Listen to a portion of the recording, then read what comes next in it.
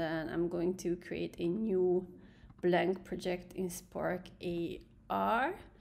So let's check. What are we going to start out with? We're first going to import the files we drew, and we're going to make the background move. We're going to make the character, your hero, in this case my bird, we're going to make sure that it actually moves together with your face. I think we're also going to create the collider movement, and then we deal with the logic in the second part. Okay, so first of all, we click on object, we are going to add a face tracker, and after that we're going to add a new object. It doesn't have to be part, doesn't have to be child to the face tracker, so we're going to add an object which is going to be a null. You're going to have to add a null object, and we're not dealing with rectangles, canvases, planes. Well, we're going to deal with planes, but at this point we're going to add null objects. And then let's say this is going to be background, hip background. Right, and to this null object, we're going to add a plane. Here we go. And to this plane, we're going to add a material. This is going to be the material of the background. Here we go. You click on, first of all, the shader type, you change it to flat. And then you choose the file, background. This is it. Now, you're going to have to scale this up. So I just go here and then I do it with the arrows.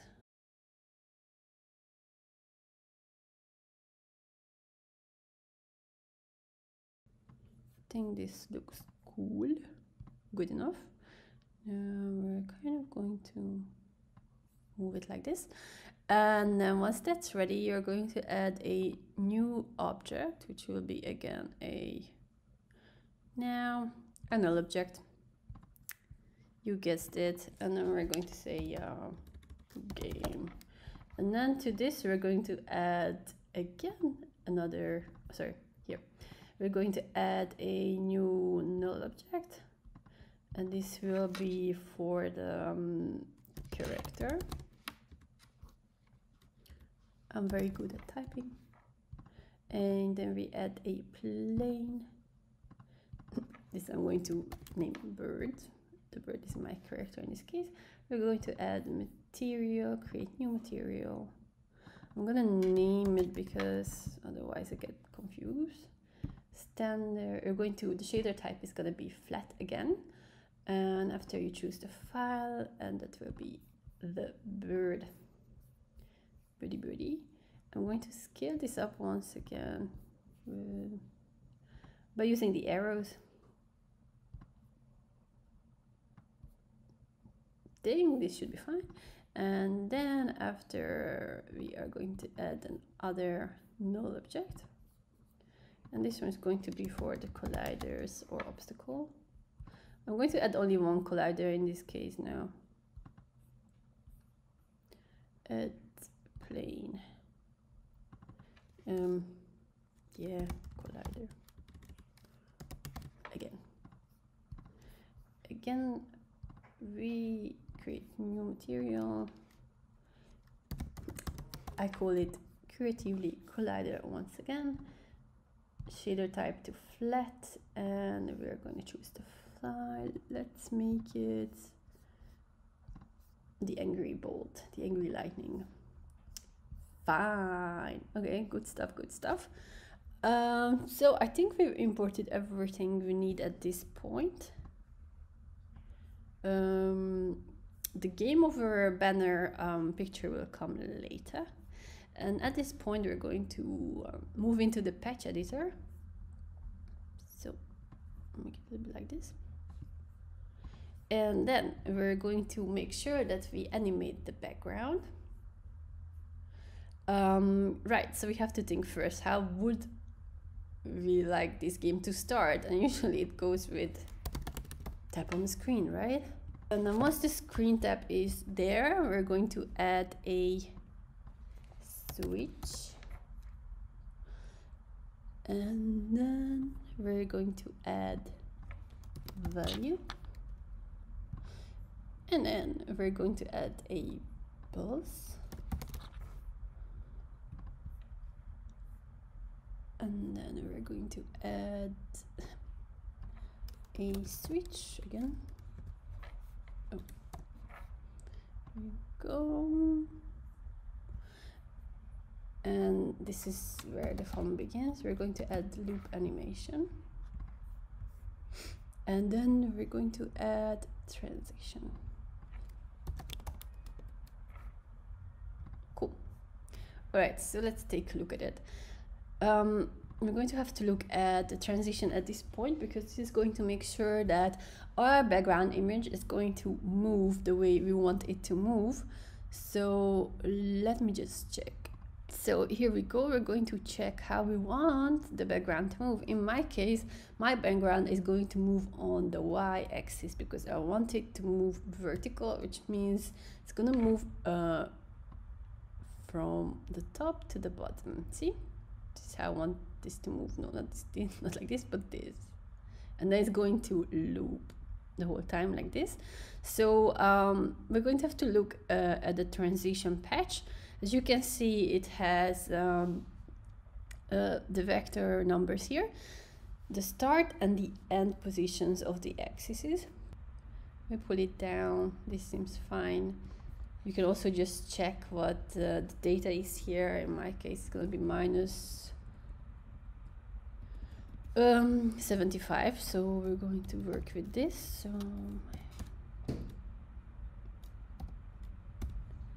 75, and then we're going to set the Z to 0 and the X to 0 because our image does not move along these axes, if that's the right word. And then in order to make sure that this transition affects the position of the background, you're going to make sure that you stand on the background null object, so not the plane but the null object. And then you're going to move here and you click on this little arrow next to the position, and then we're going to attach it to the transition, and this way it's going to move the background itself. So let's see, I'm going to switch to my FaceTime camera, restart, play. Oh, that's me. And we're going to have to change this here to simulate touch, and if we're lucky, then it's going to start the animation. Oh, that's going very quick, so we're going to have to amend the duration. I say 6, and then we restart and play once again. Okay, this is friendlier. Okay, dokie, that's cool. I'm going to group some of these together because otherwise we're going to have a lot of patches here, so it can get very messy. So I'm gonna group it, and then we say background animation. Cool. Now what should be in the next one? Okay, the next one is going to be the task that we're going to make sure that the character of the bird is actually moving the same way my face is moving. So what are we gonna do? We're going to add a going to move to the face tracker, and then we're going to create a producer patch. I'm gonna zoom in a little bit, and we're going to need the 3D position of the face, and then we're going to attach it to the unpack patch. This is going to make sure that it analyzes the movement of the face. And then, because we want our face, because we want the bird to move along with the movement of the face, so you actually want this patch to pick up the data along the x-axis, so the head rotation is the one we need. I'm going to stop it here, and we're going to add a patch from here, which is going to be the pack patch. We're going to move over to the character null object, and we're going to make a patch from the position by clicking on the arrow here and connect it to the pack. And if all is well, I'm gonna start the video now and see if it actually moves. Oh yeah, it moves the same way my head moves, so that's cool. That's exactly what we wanted. I'm going to stop here. That's a great image of me. Nice. Okay, so in order to have the collider values right, I'm going to share a patch with you. Actually, this patch, I got it from a video of Maru Studio. I'm going to link it into the description box. And I used this patch so far, but there was some kind of change again in Spark AR, and the latest update of the program itself kind of had an issue with it, so I actually rebuilt this patch and I'm going to share it with you. This one, this is the patch that I'm going to share with you. See, it appears here, and then you're going to have to drag it here. Now let's take a look. First of all, you're going to have to convert it to patch group in order to enter your values in here.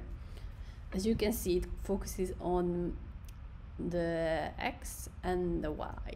The Z isn't playing a role in here. We're going to have to figure out the values that we have to fill in here. So collider, you click on the null object, and I'm going to check out how we actually want this collider to move. So we want it to move from the top to the bottom. So this seems like a nice place for it, and this is going to give us the starting position along the y-axis, and you have to fill it here, the y movement start. I'm usually taking off everything after the 2 decimals, and let's check where we want this to end. This seems fine, so -30. Good. And then we're going to have a minimum and a maximum random value along the x-axis, and the point of it is because we want this little mean lightning bolt to move, like, you know, anywhere between these values, so that your character, your hero, is actually being challenged to dodge it, which means that you have to be moving your head very quickly. Okay, dokie. So this seems like a nice position as a minimum. So it's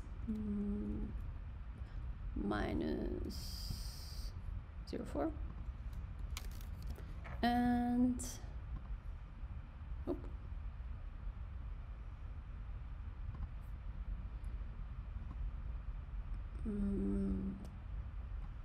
and this seems fine. So that's should I go a little bit further? Nah, not really. I think 0.06 should be fine. Okay.